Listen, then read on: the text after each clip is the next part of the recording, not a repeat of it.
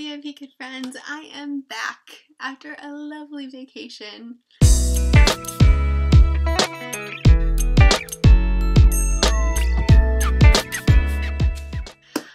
I just wanted to say to my teacher friends, I wanted to talk about going on vacation and closing all your bookings for an entire week. So I took a vacation this week with my husband to Mexico. It was actually a work trip for him that we used as our vacation too, and it was so wonderful. We had such a good time. I'll put in a couple pictures here.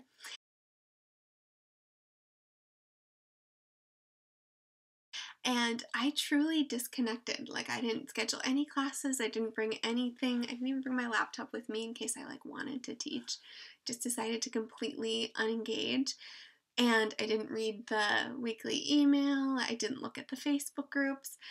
And it was really refreshing. It was so fun.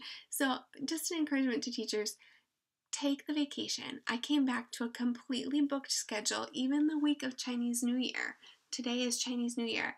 So I really suggest, it's so good for you to just completely unengage. The one thing I didn't let go though, the one thing I stayed connected to was Instagram. I just started a new Instagram account. So if you want to follow me, it'd be really fun.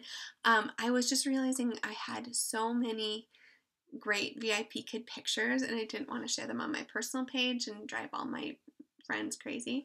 So I kind of wanted to engage my VIP Kid friends. So I'm on Instagram and I am VIP Kid Teacher Mom, all one word. So look me up and I'll see you there. I did post a couple pictures from Mexico and just had a great vacation and didn't even really talk about my job that much, and it was just easy. It was so fun. So my recommendation, take the vacation, close all the slots, leave your headphones at home, and really enjoy your vacation. Today I came back, full schedule, ready to go, and I was a little rusty. I did feel a little out of it at first. Like the first class, I forgot to give any stars until about minute 12 or something. And then I was like, oh, we need stars, a reward. So it comes back quickly. You get right back in the groove, and it's like you didn't even miss a step.